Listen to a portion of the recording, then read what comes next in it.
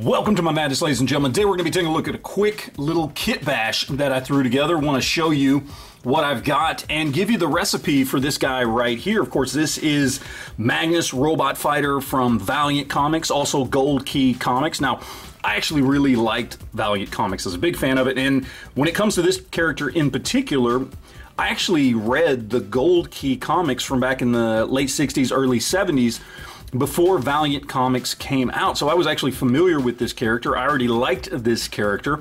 And a good friend of mine, Collector Express, is sending me a custom that he made of Solar Man of the Atom from also Valiant Comics. And I thought, well, I can't have him be the only one on my shelf. Let's start seeing if I can kind of build up a little bit of a Marvel Legends sized, you know, Valiant Comics character roster for a little Valiant Comics shelf in my collection. So, Magnus being my favorite character from Valiant Comics, I wanted to see if I could throw him together, and I wanted to see if I could do it with as little paint and customization as possible, mostly just kit bashing, and I think I was able to pull off a pretty good recipe with this. But just to take a look at him, I think he came out looking pretty good. Pretty basic, pretty simple, and obviously there are some differences here, and I do want to show you what he looks like compared to what he's supposed to look like, at least in his original costume, original form from the comics. I want to throw a picture up on the screen here real quick.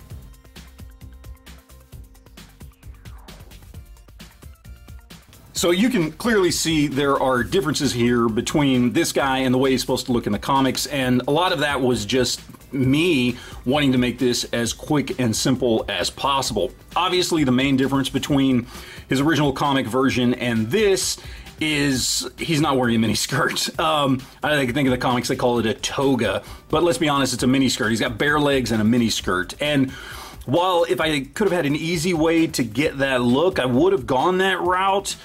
There just wasn't an easy, simple way to do it without a lot of modifications to get a skirt and bare legs that were going to work properly and all that kind of stuff. So I decided to give him more of a bodysuit look, but that retains the original look and still, in my opinion, makes him look undeniably like Magnus the Robot Fighter. So, you know, I decided to go with this. Now, just to go over kind of the recipe here that I went with.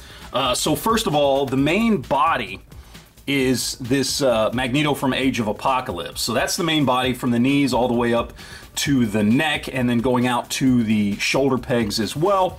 Then I took this version of Magneto and used the legs from the knees down. And then for the arms, I actually went with Legion here. And you'll notice that all the figures I used are very easy figures to get a hold of. This Age of Apocalypse wave and that, you know, white version of Magneto, those are not expensive figures. You can find them all the time on the secondary market, really, really cheap out of the package. So it was a good, inexpensive way to put this figure together without spending a whole lot of money. And I think it came out pretty good. Now, obviously the head here, most of you will recognize that. This is the Peter Parker head from the Renew Your Vows 2-pack. I did originally want to go with this Doctor Doom head from the Secret Wars 2-pack, but there were two issues with it. One, he just looks too old here, and in the comics, Magnus is supposed to be about 25 years old, and two, it was just slightly too big. Like, I mean, it would have worked, but it looked just a little too big for my taste. Personally, I thought this looked much better. And then, of course, we have the belt, which I got from the latest Black Panther that came out here, what, 6-8 months ago in that Black Panther wave. And I just took the belt off of him, and then this is really the only custom paint work I did on it, which was I painted the belt itself, just put a little white there on the belt, and then I actually made a decal on my printer of the M because I knew there was no way I was going to be able to paint the M perfectly. So I made that little decal, put it on there, and then sealed it up with some clear coat. And there you have it. That is pretty much it.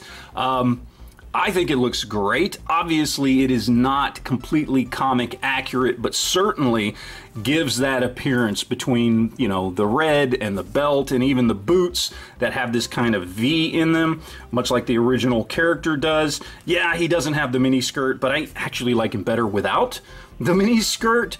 But I think this is a great little kit bash. If you're looking to put together kind of maybe a little display of Valiant characters, because there just aren't a lot of these figures out there, and I love Valiant comics. I love these characters, and there's just nobody making figures for this outside of, we do get that 130 Bloodshot, which I have, and is a great figure, but he's also true 6-inch scale, so he doesn't look really good next to kind of that 6.5-inch Marvel Legends scale figure. So anyway, that is it. Would love to hear what you guys think in the comment section down below. Let me know.